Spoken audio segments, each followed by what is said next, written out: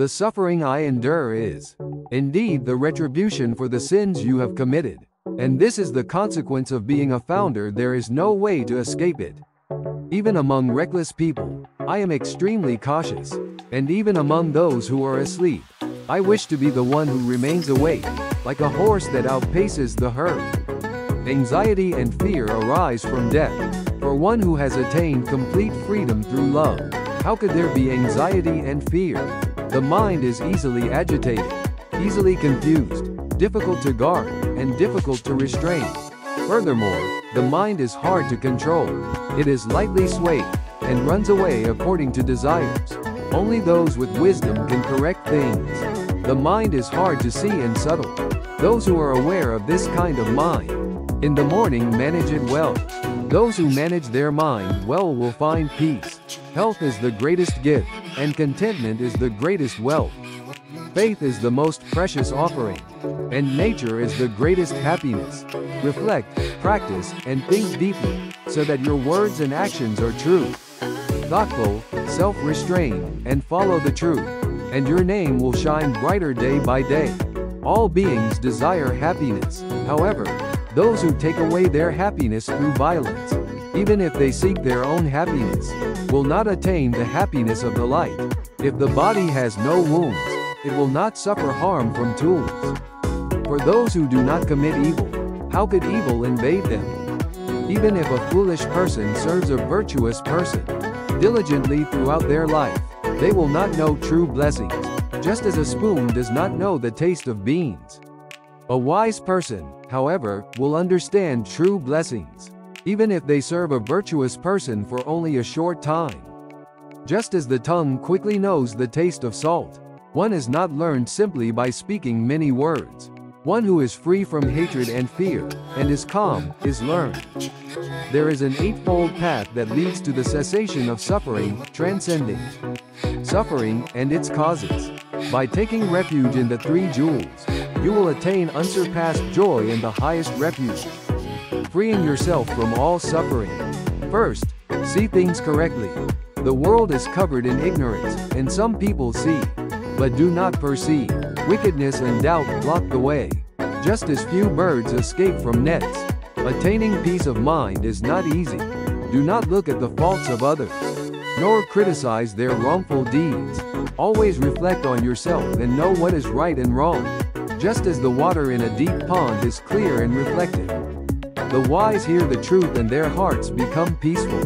Next, always contemplate. Make your own mind your teacher. Do not seek another teacher besides your mind. Those who make their mind their teacher will attain true wisdom. Third, speak rightly. Even if it is the first word, if it is not righteous, it is useless. One righteous word is a word of life that can bring peace to the heart. Those who do not keep even one teaching and tell lies do not consider the next life, and thus commit all kinds of sins. Do not speak harsh words. Those words will surely return to you. Harm and disaster will come and go, and the rod of punishment will fall upon your head. Fourth, perform different actions. Those who truly seek the teachings will receive correct teachings and thereby transcend death. If one does not indulge oneself and gains much enlightenment, they will become pure, like a horse in a race that outruns other horses. Fifth, live righteously. Just as fragrant wood does not resist the wind, the scent of the lotus is the same. The fragrance of those who follow the teachings always spreads, surpassing both favorable and unfavorable winds. The fragrance of a good person can be smelled wherever they go. Sixth, be pure and diligent. Even those who were once indulgent will later illuminate the world and their heart by deeply striving and avoiding laziness, like the moon breaking through the clouds. Seventh, think rightly. Always guard your mind. Prevent evil deeds. Restrain anger and resentment. Discard evil thoughts. Contemplate deeply, and think of the path. My life is peaceful and free from resentment and anger. Even though people resent me, I move forward without resentment. Resentment is not resolved by resentment, and in the end, peace cannot be achieved. Only through patience can resentment be resolved. This is an eternal truth. 8. Stabilize your mind. Do not be angered like the earth. Do not be swayed like the mulberry tree, and be as pure as water. For those who do so are free from the cycle of birth and death. The foolish are greedy for gain and chase after vain fame. In the household, they indulge in jealousy, and constantly seek offerings from others. The foolish boast, I have children and wealth, but do not boast. Even I am not my own, so how can children or wealth be mine? For those who cannot sleep, summer nights are long, and for those in need, even nearby places feel distant. For the foolish, the cycle of rebirth is long, yet they do not know the truth. People are originally pure, but it is the causes and conditions that bring blessings and misfortunes. Just as paper near incense takes on its fragrance, and the rope that handles fish smells fishy, people are gradually influenced without realizing it. Do not take small evils lightly. Even if disaster does not come, water droplets, though small, will eventually fill a large vessel. All evils accumulate and create great calamities. Those with clouded eyes of wisdom are absorbed in desires and enjoy conflict. Those with clear eyes of wisdom guard worry and diligence like treasures. People argue that their own opinions are right, and others' opinions are wrong. Moreover, they deny what others claim as truth. The foolish suffer and struggle, saying, "This is my son, this is my wealth. But when I am gone, whose son and wealth will they be?" Just as there are beautiful flowers without fragrance, the words of those who do not practice are plausible, but do not bear fruit, like a tree without fruit. Concentrate your thoughts in one place, do not let desires move you, and do not create the suffering of scorching iron. Dung in your mouth and throat. When the mind is already stable and one's speech and actions are righteous, one will realize joy from righteousness, and the mind and actions will be at peace. Before the fruits of evil ripen, those who commit evil may still be happy. But once they ripen, they will ultimately encounter misfortune. Those who are not enslaved by desires, who do not enjoy hating others, and who possess a broad mind, not bound by good and evil, are free from suffering. Each person must make their mind their teacher. Cherish their mind, and not seek a teacher outside. If each person makes their mind their teacher, they will gain true wisdom. If I commit evil, I will defile myself, and if I do good, I will purify myself. Purity and defilement depend on me, and no one can purify me. Evil deeds are easy to commit and bring suffering, while good deeds bring peace, but are difficult to perform.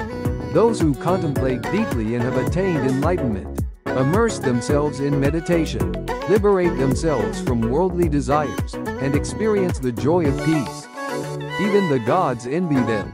I call those who control their rising anger, like stopping a moving vehicle, a true charioteer. Others merely hold the reins.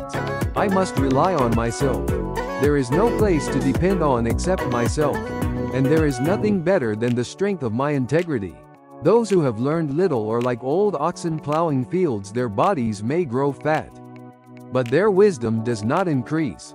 Those who do not lie, speak only truthful words, according to the way, and do not speak recklessly to anger others or saints. When a foolish person calls themselves foolish, they are no longer foolish. When a foolish person calls themselves wise, they have indeed reached the height of foolishness. If you have thoughts that lead to a good and righteous life, but you have not found a wise and sincere friend, then go alone, like an elephant walking alone in the forest. As a king who discards a conquered country as if it were an old shoe. The mind is light and easily swayed, excitable, difficult to guard, and difficult to control. However, the wise straighten their mind like a bowmaker straightens an arrow. Those who act seriously, speak gently, have a stable mind, and are not swayed by worldly temptations are called calm people. Beautiful flowers may lack fragrance, just as well-spoken words may not bear fruit. Those who are close to the truth sleep peacefully, and their hearts are joyful and clear. In the teachings of the Buddha, the eyes of wisdom naturally open. Those who commit evil will regret twice, once in this world, and once in the next. They will suffer twice, once from the thought of committing evil, and once from the thought of punishment. Therefore, under no circumstances should one commit evil. If you do not rise when you should, rely only on youth. Do not work hard, are lazy, weak of heart, and cowardly like a doll, you will always wander in darkness.